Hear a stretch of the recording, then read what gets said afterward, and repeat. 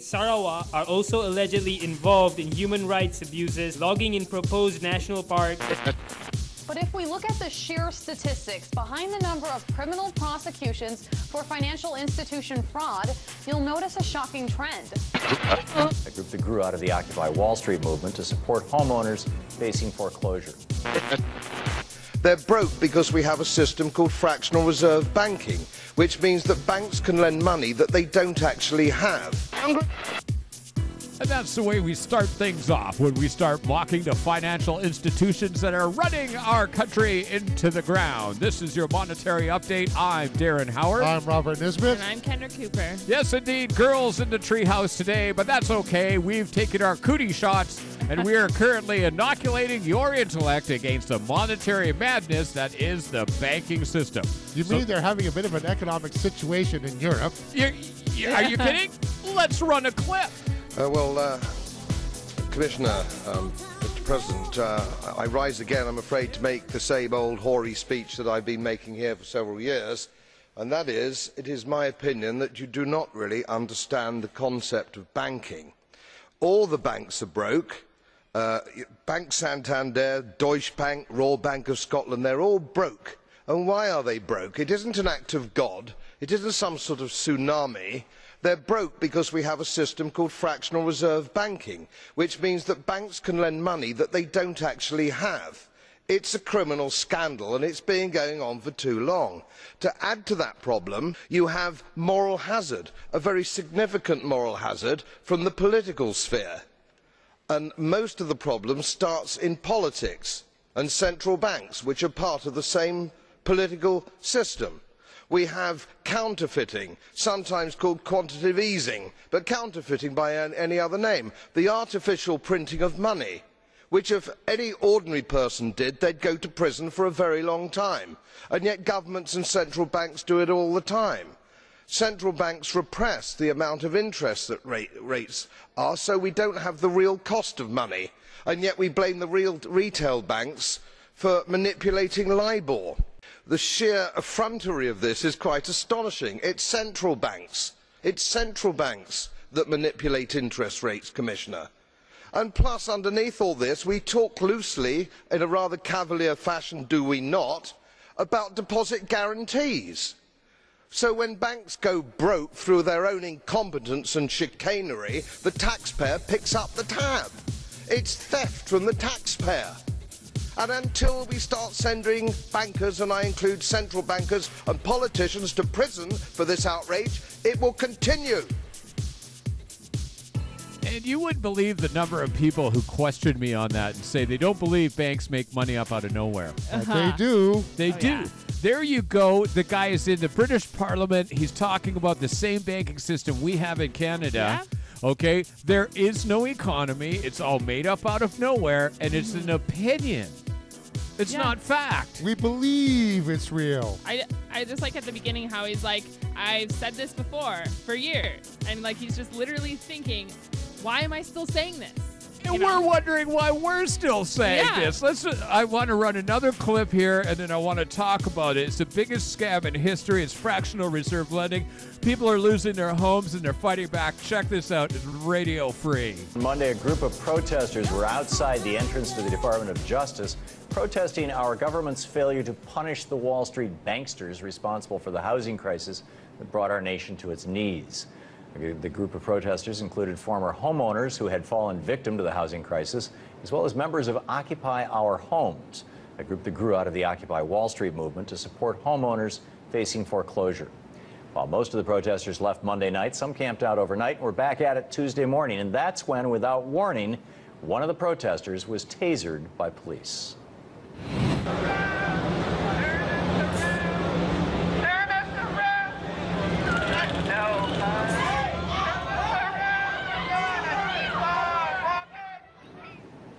Joining me now for more on Tuesday's events, and the motivation behind the protests is Jason Collette, regional organizer with the Alliance for a Just Society, and Vera Johnson, a former homeowner and protest member who was arrested Monday in front of the Department of Justice.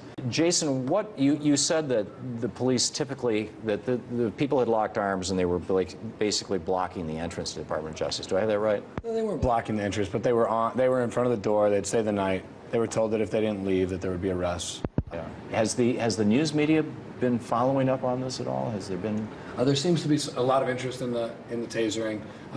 We're sort of sad that it happened because it takes away more from the story of the homeowners that were there. So, Carmen is, her family was facing eviction. They all lived in that home. Right. There's a lot of folks that are in the same situation, and that's really the story, is that the inaction by the Justice Department, in our minds. Vera, what would you like to see happen in 30 seconds here? What would you like to see happen?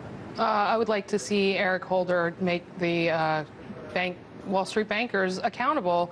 I think that the bankers should be in jail, not the homeowners. Yeah. And Jason, Vera, thank you so much for being with us tonight. Thank you. Thanks, Don. So there's your regular homeowner coming up with a solution we all know. Mm-hmm. Yes? Didn't Jeffrey Bloom just say the same thing in the European Parliament? I mean, you got, here, central banks around the world are all crumbling right now. Mm-hmm. If you're not aware of LIBOR and the scandal, please get involved with that. The way they price fix the oil companies, we just covered that in a special here. And, of course, your mortgage or your visa is made up out of nowhere. Yep. It's a construct. It's just an opinion. Yeah. Okay, that we could change. Yeah. Now, this is the thing that really blows people away when you say, well, we could change the monetary system. That means that we just, instead of going to the Royal Bank, we go to a Canadian government bank. And they use the same rules as the Royal Bank, but it's not banksters profiting from all of our work. And they don't issue the public currency at credit for interest. Right. So debt related, okay, remember all of our bonds that back up all of our taxes, blah, blah, blah. That's all made up out of nowhere, too. Yeah. You mean it's not natural? It just isn't. Yeah. You listen to these guys. Yeah, you're hitting an awesome point. The baby boomer and those guys older don't understand that money isn't natural, and we did just fine for 100,000 years without it. Yeah, well, we've created things with our minds and our ideologies, and we can change them. But we have freeloaders who've been banking and governments who've been riding on our coattails in humanity by using this monetary system that we could co-op. Yeah. Speaking of change. Oh, wait a second. Didn't the current president of the United States promise change? And he was going to go after those big Wall Street banks? Yes, tell me more. Wonder how his track record is on that. Maybe if we had a clip about this, it would clear things up for us. Oh, yes? wait. We do. Okay. Well, remember when President Obama promised to go hard on the banks after the financial crisis? Never again, he said, would American taxpayers bear the brunt of a financial sector crash at the hands of bankers making risky trades. It's a sentiment that was reiterated by Attorney General Eric Holder this week. But let me be very, very, very clear. Banks are not too big to jail. If we find a bank or a financial institution that has done something wrong, if we can prove it beyond a reasonable doubt, those cases will be brought. But if we look at the sheer statistics behind the number of criminal prosecutions for financial institution fraud, you'll notice a shocking trend. Data released by the U.S. Justice Department shows that over the past 20 years, the number of federal prosecutions for financial fraud has gone down significantly. There were 1,365 prosecutions during the height of the financial crisis in 2009 and only 1,251 in 2011. Now, I was joined earlier by Kevin Whelan. He's the campaign director for the Home Defenders League. And I began by asking him if financial institutions have committed fewer crimes since Eric Holder has become Attorney General. Not at all. The too big to jail policy isn't that there's no financial crime to prosecute. Indeed, you could argue that the period since the financial collapse, the last 5 years or so, has been a record banker crime spree. We don't have too much time left, but can you talk about some of the cases where we have seen prosecutions? Are the punishments harsh enough? We have not seen anybody who's really responsible for the shenanigans that brought on the mortgage crisis and brought down the economy put in jail or seriously punished. It's been more sort of settlements where banks can pay out of a small sliver of their profits part of the money that they took. Kevin Whelan, campaign director for the Home Defenders League. Thank you so much for joining us. So if you take a look at the whole scandal down there, it's like stealing a $500,000 car, getting a $5,000 fine, but getting to keep the car. Yeah. Okay. Of course, they're jailing people who are protesting these problems. Yeah. I know. Of course. Number of people incarcerated, 9,800 some odd people incarcerated. Number of Wall Street bankers incarcerated, a big zero. No, yeah. I mean, how do you feel about that? Well, I mean, it's obvious who the jails are for. Uh-huh. You know? I mean, like, it's not for people who ruin other people's lives. No. You know? That would be It's morality and justice. It's for people who disrupt the economic system. Yes. Yeah. Yeah, well, you know, HSBC launders billions or trillions, who knows how much in drug money and terrorist money, and pays a fine. And nobody goes to jail. You know what? If you were caught laundering money, you, the regular human being, you would be in jail faster, okay? Or counterfeiting. But these guys do it, and they say it's policy. And it's not like they were only caught one time. You want to do this? Oh, this is something else they're doing. Yes, that should be made aware of, though. Here's something else they're doing. A new video campaign has been launched by Global Witness today, aimed at pressuring on global banking giant HSBC for dealing with logging companies operating in the forests of Sarawak. The mockumentary-style 4-minute video stars British entertainer William Edgar Oddy, who narrates how HSBC, against its own policies, is funding companies flouting international forestry standards. Of pristine, wonderful jungle have been flattened, trees have been cut down, and wildlife, the lovely orangutans, are simply losing their homes.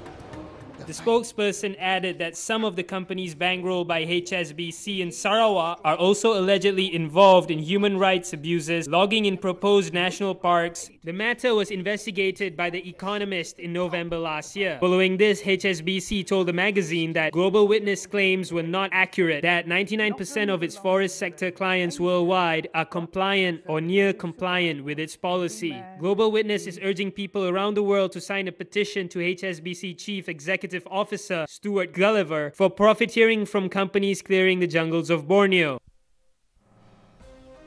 And I really urge people to check out that video that Bill Oddy has done. It's hilarious. Yeah. It makes so much fun of bankers.